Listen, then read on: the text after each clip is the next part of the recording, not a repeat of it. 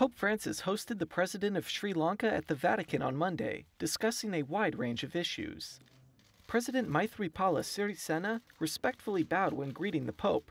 They stood together and posed for a photo before sitting down. But they weren't done with photos. The Pope made light of the formality. During their private meeting, the two discussed the Pope's previous trip to Sri Lanka, as well as the process of reconciliation the country is currently undergoing. They also spoke about interreligious affairs and the Paris Climate Summit. According to the Vatican, the conversation was cordial. After the meeting, the two exchanged gifts. The President gave the Pope an ornate vase, while the Pope gifted him a wooden tree of peace that contains connected olive branches. On his way out, Pope Francis encouraged the Sri Lankan president to always work toward achieving peace.